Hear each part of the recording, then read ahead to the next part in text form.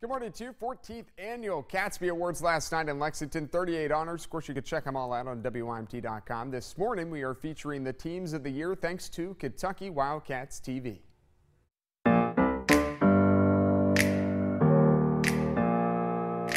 There's a shot right on cue.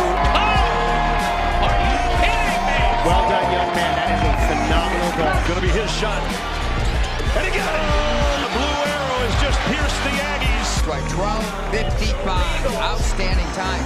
Desiree Bryant. An accomplishment from her.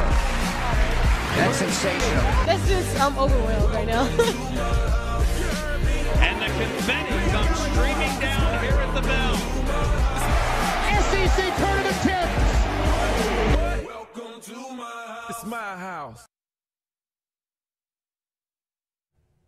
Good stuff there by Kentucky Wildcats TV. It was great fun last night out in Lexington. Again, you can check out all the awards on WYMT.com. After a season of unprecedented marks, Lincoln Memorial closed it out last night with another first. It was the inaugural Lincoln Awards banquet. Social media sensation and an LMU grad, Brandon Armstrong, was the host. The basketball team won Male Team of the Year, and interestingly enough, BA as a column played some hoops in his time as a rail splitter. You might recognize him from Twitter or Instagram as B.A.5 for his NBA impersonations.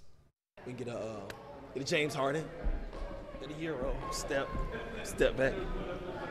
That's my James Harden impersonation. That's probably my most well-known one. If they wanted me to do this every year, I would. I just came all the way from Los Angeles, and just to be here and just to see the love and the feedback, it's awesome. Like, it's an honor to present these awards. My job was basically just to make everyone laugh. First of all, let's start by saying, leave Tom Brady alone. Leave him alone. Well, deflated footballs are back in our life, whether or not we like it and whether or not Donald Trump likes it. Patriots quarterback Tom Brady must serve the 4-game suspension for his part in Deflategate that came from the 2015 AFC Championship game. This, according to the ruling that comes down from the Federal Appeals Court, overturning a lower judge and siding with the league in a battle with the players' union. He'd miss games against the Cardinals, Dolphins, Texans, and Bills, and then would be eligible to make his regular season debut in Week 5 against the Cleveland Browns. The NFLPA and Brady can petition for a rehearing. Yikes.